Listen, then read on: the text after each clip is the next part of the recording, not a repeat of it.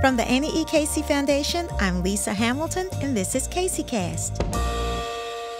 At the Casey Foundation, we work to build a brighter future for children, families, and communities. The challenges and critical importance of advancing this mission is something that today's guest knows very well. A respected clinician and public sector leader, Patrick McCarthy joined the foundation in 1994 to manage a 5-year, $20 million effort to provide high-quality, community-based mental health services to children in high-poverty communities. Fortunately for us, Patrick's career at Casey extended far beyond that 5-year mark. He went on to hold positions of increasing responsibility, all devoted to improving human services practices and policies to boost results for kids and families. Then in 2010, Patrick was named the Foundation's president and CEO, a role that he has used to realize, among other things, a fairer and safer juvenile justice system and a more family-focused child welfare system.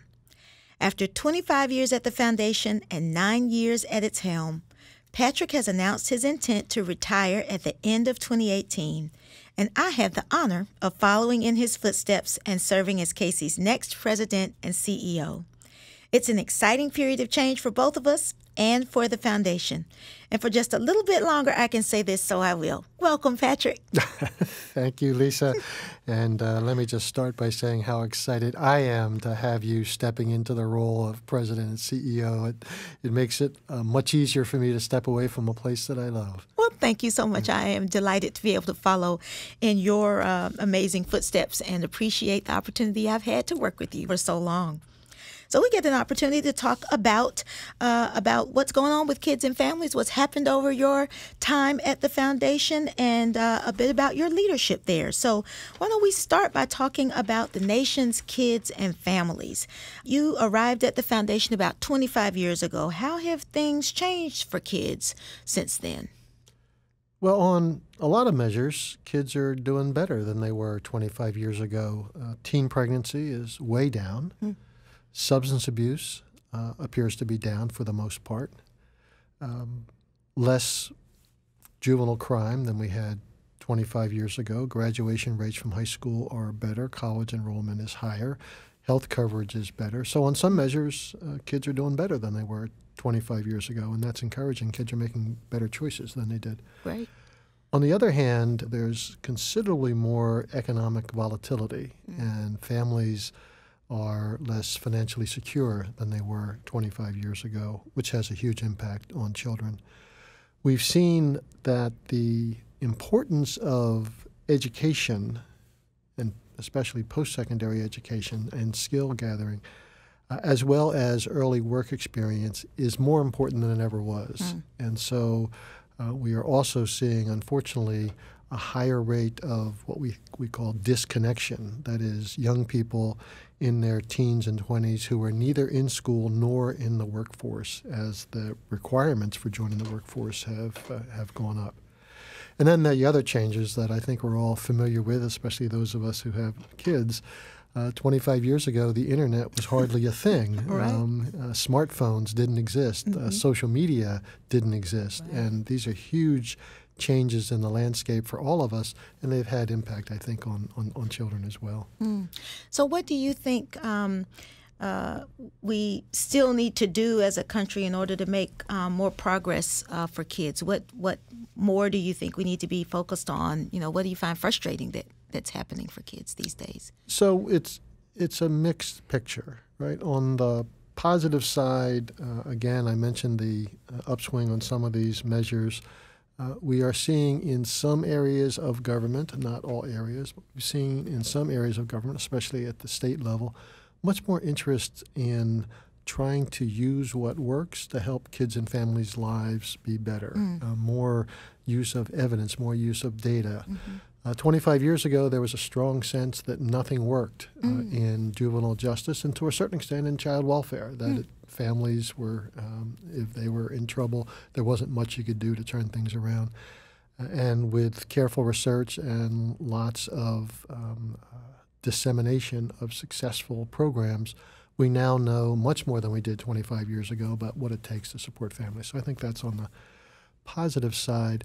I think the persistent problem that we have seen at best uneven progress is the divides in our country, the multiple divides. I think the bedrock, sort of the fault line of those divides run through issues of race and ethnicity. And the tendency, I think in many countries, but we in this country seem to have difficulty getting past a tendency to try to identify people who are different in some way, who we believe are different, or who we may have disagreement with, or we may be, because of stories we tell ourselves, we convince ourselves we should be afraid. To demonize, to, the term other, make them the other, and somehow hold them up as the cause of our problems, even though our problems have many, many different kinds of causes.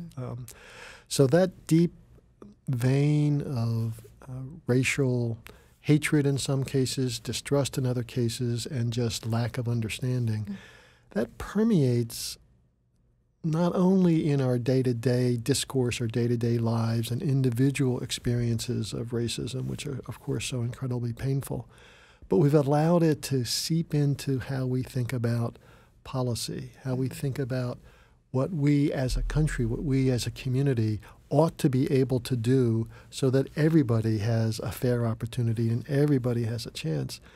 Those stories we tell ourselves about race and the stories we tell ourselves about people who are different from us mean that people are less likely to support what are really some common sense solutions that we otherwise could take. And I find that immensely frustrating and incredibly painful.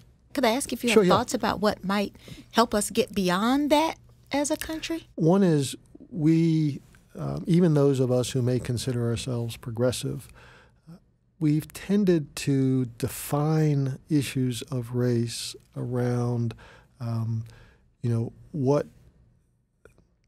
what the folks who are actually the victims of the racism ought to be doing differently. Even those of us who I think have good intentions and try to think proactively, there's been a tendency to sort of make it an African American problem or a Latino problem or a Native American problem or an Asian American problem. And at its core, racism is a white problem. There's just no question, if you look at history with an objective eye, that the roots of racism and how it has played out are deeply a white problem. And so one thought is that those of us who are identified as white really have a different kind of obligation. If we believe in racial equity and we really believe deeply in inclusion, it's really up to us to speak out in a different kind of way and maybe help others of us who are white start to examine some of the assumptions. So that's one thought. I see that happening a bit more, and it's my deep hope that as that hopefully spreads and becomes more commonly understood as the responsibility of folks who want to see change, that we will also work harder to ensure that groups that have been marginalized or othered or whatever, that representatives of those groups have an opportunity to not only just come to the table, but to set the table and be at the head of the table, set the terms of dialogue. And those of us who are white and have held lots of positions of power and influence for generation after generation will be smart enough to take a step back and listen. So that's like one strain of thought. The other is, I have 4 adult kids, and I listen to how they speak and who they hang out with and their friends, et cetera. And I have to say that I have a lot of hope for the generations coming up from behind us. It's clear that this is a country that's on its way to being a majority-minority country. That is, that white folks will be in the minority. By 2050, I think the workforce by 2030, that's right around the corner. Right. And my hope is that will also help to change things. I think some of the turmoil we're going through right now, the rise of more explicit expressions of racial hatred and violence is perhaps a sign of people recognizing that things are changing. So in some of our worst days, I try to tell myself, yes, but this is a horrible thing that's happened that is a symptom of the fact that things are changing, and they will continue to change, hopefully for the better. But I don't want to be overly glib about that. This is deep. This is deep, and it's work. Yeah, exactly. Yeah.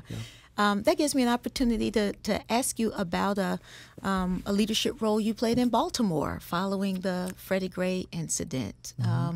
I saw you step up and become a leader in Baltimore at an extraordinarily important time in the city's history after a very painful racial incident. Could you talk a bit about what you thought your responsibility was following that incident and how you tried to help the foundation play a leadership role in the city at that time? So I think it's fair to say that the foundation, from the time we first moved to Baltimore in 1994, has attempted to play a positive role in Baltimore. Obviously, we're a national foundation. Most of our work is in other cities and other places.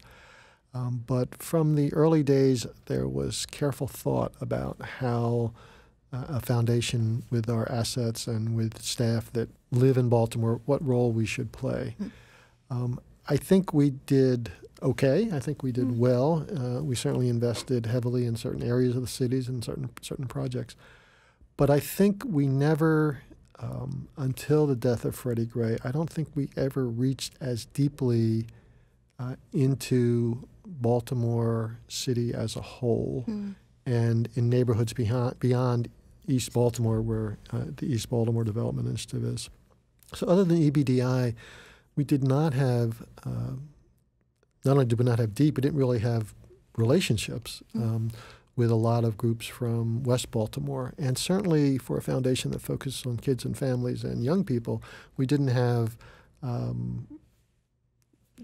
close relationships, ongoing relationships with young people in Baltimore. So this really came from Casey's staff, to be clear. I mean, I asked the question, but they came with the answer, folks who live in Baltimore, and said, the foundation isn't understood or known in many neighborhoods across Baltimore, and the foundation doesn't understand many neighborhoods across Baltimore. And I think that was a real missing piece of our work. And so as staff, again, who live in Baltimore, pressed for us to think differently about how we do our work, we began to engage young people in a different way and hopefully become more accessible as an organization. Now, I should quickly say, for 20-some years, we had been providing grants to organizations throughout Baltimore. It isn't that we weren't doing anything. But I don't think we were as attentive to the importance of a deeper understanding of the day-to-day lives of young people in Baltimore and what they say we need. I think as I prepare to walk out the door and as you prepare to take the role, I think we've got a lot to do ahead of us, not only in Baltimore but in Atlanta and other places, to continue to build those relationships and to be affected by folks. Well, I think one of the things that you lifted up during that time, there was a lot of focus on the police and about community police relationships, but you, I think, helped redefine what the issue was and really refocus the city around young people. Could you say more about why you thought engaging young people was so important? Because I thought you helped the city really recognize there were a group of young people who really felt left out, and our real work needed to be on helping them connect to opportunities in the city. Yeah, understandably, most of the attention was on the last 24 hours of Freddie Gray's life. And, of course, a lot of attention on the last few years of police-community relationships. But Freddie Gray was 25 years old. And, the challenges he faced didn't start a couple years before his final interaction with police. And they didn't start with his own birth 25 years ago. They didn't start 25 years before that. So I think our perspective was, if you really look at the history of Baltimore, as well as many other cities, but the history of Baltimore and what it took to get us to the place where so many young people in East Baltimore and in West Baltimore had lost any sense of hope, any sense of connection to opportunity, any sense that Baltimore was a place where they could be successful. Unless we understood that trajectory, then it was difficult to imagine that we'd be able to be helpful in setting a different trajectory, right? So that really was, I think, our take as we thought about what's Casey's long-term investment. We commissioned a study where there was lots of conversations with young people, and the one quote from the report that came out from a young person said, Baltimore's a set-up city. Right. We're set up to fail. The whole system is stacked against us. And that term, that set-up city, it just ought not be like that, right? Right, right. And so the work of organizations like Baltimore's Promise, which is looks at from prenatal actually, but all the way through school and then connection to work and to success, that notion of let's think about a cradle to career system of supporting young people is where our thinking went. Yeah. We've talked a bit about, how young people have been doing over the last 25 years. Why don't we talk a little bit about Casey and what the foundation was like when you got here 25 years ago and how you think our work has evolved? So it's interesting. The foundation had been headquartered in Greenwich, Connecticut before moving to Baltimore. And I joined along with a cohort of folks who were hired around the same time when the foundation moved here. And I was among the cohort that took the total number of staff to 50, and we're now 200. Right. But the folks who had been here before that that move couldn't believe that there were 50 people now working at Casey. And I still remember I attended a staff retreat. It was actually before my first day in the office. And Doug Nelson, my predecessor, the CEO at the time, announced with great excitement and fanfare that in the next year, the Casey Foundation would pass $1 billion in assets, and now we're close to $3 billion. Yeah. So it was, of course, a smaller place back then. I think in terms of the work, what I find interesting is in the earliest days of Doug Nelson's presidency, which was a time when the foundation its endowment was starting to grow quickly, we launched something called New Futures.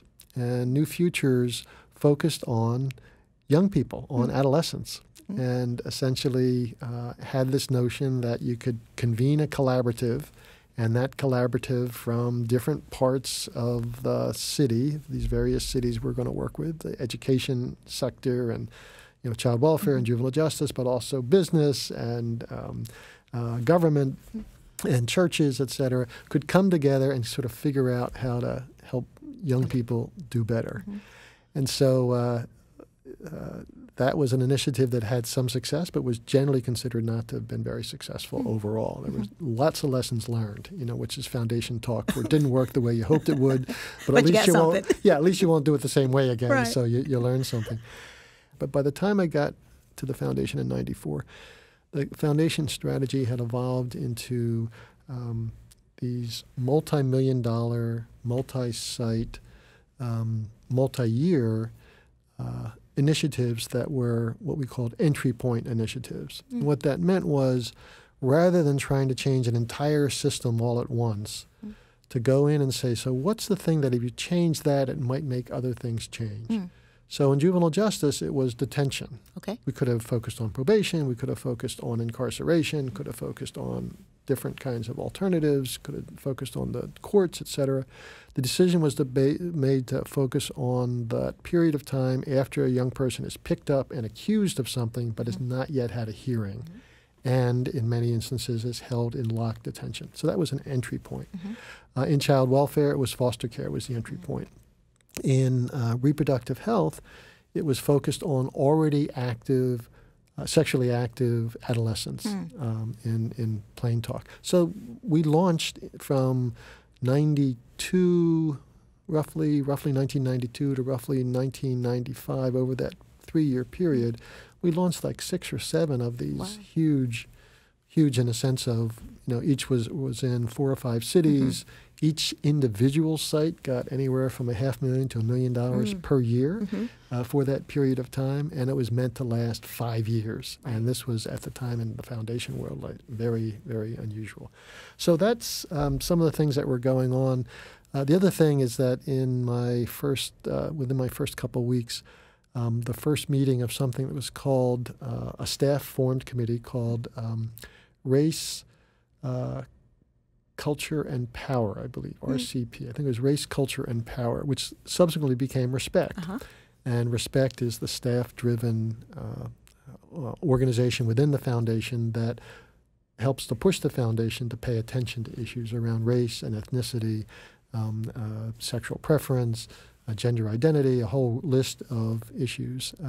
So I still remember that very first meeting, how excited people were and how many people showed up. Like virtually everybody showed up for the first several meetings of that group. So that was going on. And over time, how do you think the foundation's work has evolved? You've obviously been quite a catalyst in helping us focus more on issues of racial equity, but other ways that you think the foundation has changed in its approach. I don't know how much policy work we were doing back in the early days, and if you have seen that evolution over time, but how have you seen our work change? I think it's changed a lot. I mean, first, I joked about lessons learned is what you say when an initiative doesn't work out the way you thought it should. But actually, I think we did learn a lot from those early initiatives. We launched a huge initiative, Making Connections, which, from which we learned a lot about. Even taking on neighborhood work, which wasn't a part of our initial That's right. That's right. Yeah, we had launched Rebuilding Communities, which was sort of like the other initiatives, but it was in 5 places. And it was just kind of in its first or second year when I joined the foundation.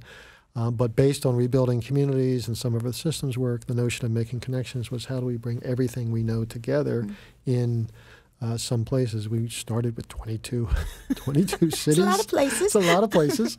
And then over time, it winnowed down to about 7. But that was when I think we got much more sophisticated about partnering, because part of the whole Making Connections work was to identify national organizations that would support the themes of Making Connections, places like United Way and Big Brothers Big Sisters, et cetera, as well as policy advocacy groups like, policy membership groups like National Governors Association, National Conference of State Legislators. But at the same time, Mike Laracy, who recently retired, but Mike Laracy began to build a network of inside the Beltway policy think tanks and advocacy groups and centers. And we began, through Mike, some very strategic grant making and build up that kind of network of organizations that could not only carry Casey messages, but also could inform Casey's thinking about what we ought to be doing, and had a lot of success in a number of really critical areas like earned income tax credit, for example, and budget policy, et cetera. We had a network of Kids Count grantees, 1 in every state, but they were primarily just doing the data work and producing data. And it was my thought when I first came into this role that we were missing a way of thinking about them as our kind of retail outlets of Casey ideas, as well as missing the opportunity to learn from them about what was going on at the state level, which is part of why I hired you Thanks. to come in and help us think about how do you make that sort of vague general thought into something real. And that's the wonderful work that you and your team did to strengthen that network and to support them in doing their policy work and their advocacy work and their communications work. And so between that and the state priority partnerships, which is another network of state-level folks, you build a very strong network across the entire country and in every state of analysts and thinkers and communicators and policy advocates on behalf of kids. And at the same time, over time, we ramped up our work with places like the National Governance Association, National Conference of State Legislators, all those civic partners, all the groups that Mike had been working with. By kind of pulling them all together under your leadership, I think we got much more sophisticated about how we do that. Thank you. We had, I think we did well with our communication strategy in the early years. We had some really terrific people working on it, but we didn't have a very strong and robust team, just in terms of numbers, in terms of sophistication. And again, under your leadership, our communications work got much, much more sophisticated, and we got much more strategic about using the Kids Count brand, for example, using the Casey brand, putting out more policy briefs, more data briefs, which I think enabled us to up our credibility and reputation, so that as we got more and more in today's age of social media, we've sort of, the old saying about punching above your weight, but we've actually had more impact than one would expect just with the resources that we have. So I think that's been a really exciting thing to watch. Before we get off of sort of changes at Casey, I would like for you to talk about the sort of intersection of the issues that Casey works on. Some folks may not know why we do child welfare plus juvenile justice plus economic opportunity plus community change. This is always a tough balance. So you don't want to be doing so many things that you're not really doing much in any one area. So that's the tension on the one side is, how do you find focus and how do you find the niche that you can contribute to? On the other hand, given the expertise we have on staff and especially among our networks of grantees and others, given the credibility that we've built up as folks who understand kids and families and Kids Count, which looks at all aspects of child well-being, there are lots of opportunities for Casey to make a difference in different parts of a family or a child's life, right? So whether it's health or whether it's of a family struggling in child welfare or economic opportunity, we do have something to say. And so sort of balancing those tensions is a critical part, I think, of the CEO's job to keep it alive.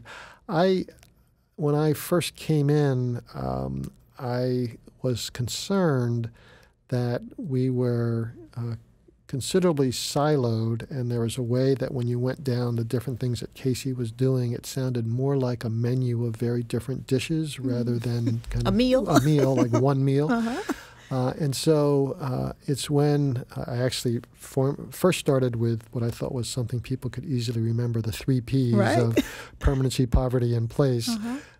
As a way of saying these are the things that unite us, and then over time recognize that was very much inside Casey and may not communicate to the outside world, again with the help of folks like you. And that's when we started to talk about family, opportunity, and community, and framing it as, what does a child need to be successful?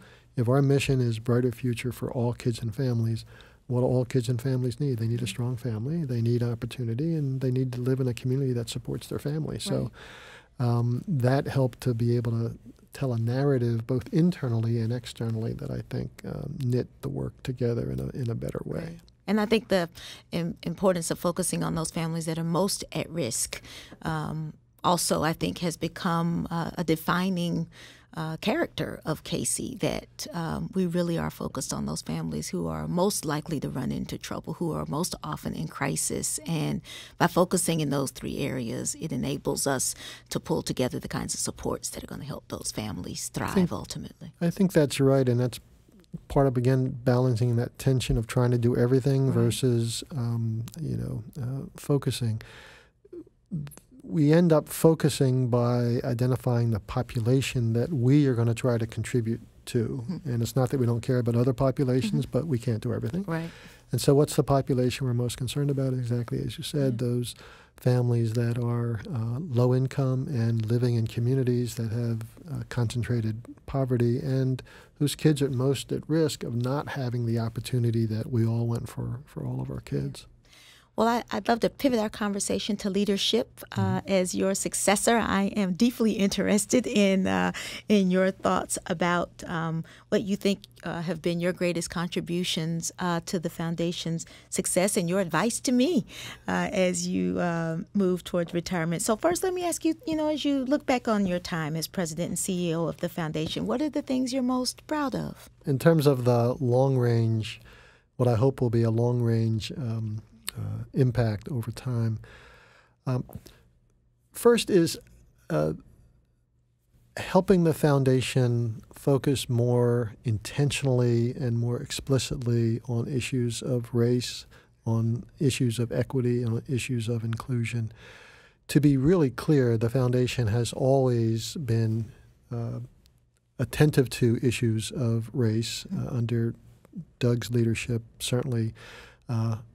Almost all the work that we do in the foundation from the time that I've been there disproportionately contributes to the success of young people of color, families of color, in part because they are so often the ones who are, for example, involved in the juvenile justice system and disproportionately incarcerated, right. Or whose children are removed, et cetera. So it's not that we were starting from scratch by any means. But I do think we needed to look much more intentionally at our role in promoting equity and inclusion. And thanks to the work led primarily by Nanette Sykes, who just, deserves almost all the credit here, she and her team and the folks who supported her, as well as staff at the foundation who came to me many times and frankly pushed me in a good way to say, we're not doing enough here and we need to hear your voice, et cetera. So thanks to all of their work, I think we opened up opportunities for how the foundation could be more intentional, both internally in our own processes, to walk our own talk, as well as externally to begin to put out tools and encouragement and examples and expectations for ourselves and our partners that I think, I certainly hope will be an enduring legacy of the foundation as the foundation moves on. To have been here throughout that, it has been a profound shift in the way that we do our work. And as you know, I had the great pleasure of working with Nanette on this work, and I certainly think that is among the most important contributions. Your leadership and your voice, not just inside Casey, but in the field, I think have been catalytic to help lots of folks think about how to do this work differently. I certainly hope so. And, it's been a lot of lessons learned. Lessons learned that for me, a real, and it's a continuing evolution of thinking about this difficult work. The second thing that I hope will continue to be a focus at Casey, but something that I feel good about in terms of what has already been accomplished, is frankly putting a stake in the ground around youth prisons. Right. These adult-type institutions where we lock young people, often for not very good reason, to begin with, a lot of young people locked up who don't need to be locked up. But in conditions that we would never want for our own child. Right. And so, I talk about the My Child test. They just totally fail the My Child test on every measure. And it feels like something that a foundation like Casey ought to do to be clear to the field.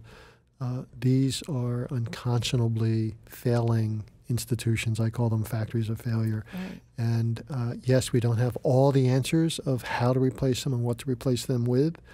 But, it's as if you had an assembly line of kids going by and somebody with a hammer hitting kids in the head, and somebody said, well, we can't stop the assembly line until we figure out what else to do. I'm sorry, we are doing the equivalent in terms of the trauma that young people are experiencing and the fact that they come out more likely to continue to do harm to others. less likely to be successful in life. Nobody wants that. Right. I've talked to victims of crime. They don't want kids to come out and be Right. more likely to hurt people. They Right. want to see these kids turn their lives around. So that, I think, has been an important piece of what I've tried to do. I mentioned building out this network of advocates. I think that'll be a long, will continue to pay dividends. I'm sure under your leadership. I mean, I think you rightly note that so much of what supports children and family needs what they need happens at the state level. That's and right. So your intentional focus on making sure that we've got the right sort of support structures and advocacy at the state level to make that happen, I think reaps dividends for millions and millions of families. And, I think perhaps most importantly, I feel that the senior team and the committee of managers and all the staff, I think over the last 8 or 9 years, I think we've all worked to try to strengthen the organization internally, to strengthen our own capacity, to get our finances in shape, to position ourselves to continue to make a difference for a long time. And, frankly, I think one of the things I feel best about is leaving the institution to you. Oh, thank you. I do. No, I don't think there's a more important job for a CEO than making sure that you're always aware that you're not the last CEO, and that if you're smart, you find folks inside who have the potential to take up leadership as they grow and develop, and that by the time you're ready to step down, they're ready to step in and take the place to a whole nother level. Well, thank you. That's a quintessential UPS philosophy. Having spent much of my professional career there, it is an organization keenly focused on leaving an institution in good hands. And so thank you for allowing me to be a part of Casey's legacy. Of course, It is. So you leave me big shoes to fill. That means my last leadership question is about what advice you would give me. What would you tell me you've learned, and what would you want me to think about as I take up this role? So again, these are thoughts, not answers. You'll find your own of those, of course. I guess first, I followed behind Doug Nelson, who was CEO for 20 years, and in my view was one of the best foundation president CEOs that this country has ever seen. I have just deep respect and admiration for Doug. So it was pretty intimidating to imagine stepping into his shoes, or even having anybody expect me to step into his shoes. And it took me a bit to recognize that I didn't need to be Doug Nelson or a Doug Nelson kind of leader. He was a different kind of leader than I would ever be. But that I ought to be the Patrick McCarthy kind of leader. So one piece of advice is be the Lisa Hamilton leader. Obviously listen to lots of folks who have advice, but if you bring your strengths and are aware of your own weaknesses and so balance them out with people around you, you'll be much better than if you somehow or another have an idea in your head about how you should be, and that was a lesson that took a little bit of time for me to kind of settle in. Related to that, just constant development of your team. This is another UPS thing, but I think it's a Casey thing as well.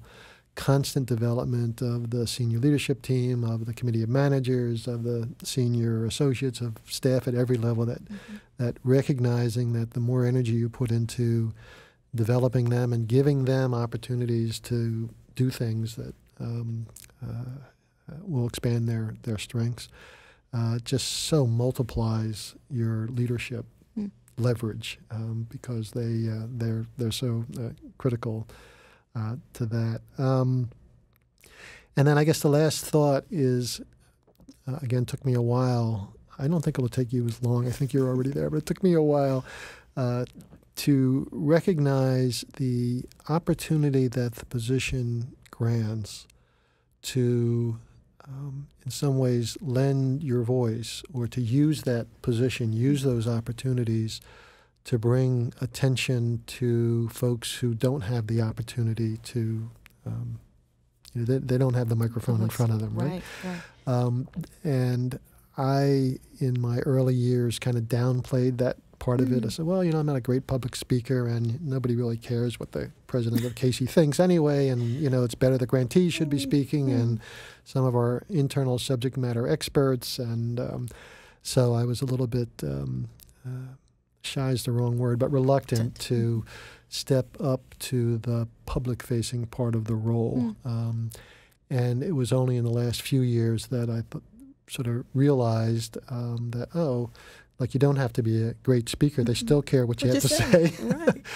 And there are things you can say that lots of folks would love to be able to say, and you need to speak up for their point of view. It's not just you. It's really not just what you think, but it's ideas or perspectives that are not often brought to the table. Right. And that is a huge privilege, but it's also a huge responsibility to step up to that. As I say, you're already doing that, so this isn't new news for you, but it took me a while to settle into that part of the role. For this awesome advice to remember. So I heard be myself, I heard build others, and be bold and use my voice. Exactly. That's good advice that I will absolutely take to heart. So as we close out this interview, you have spent so much of your life devoted to helping children and families succeed, and I wonder what you think it's going to take to make kids count in this country. Yeah, well, that's a really tough question.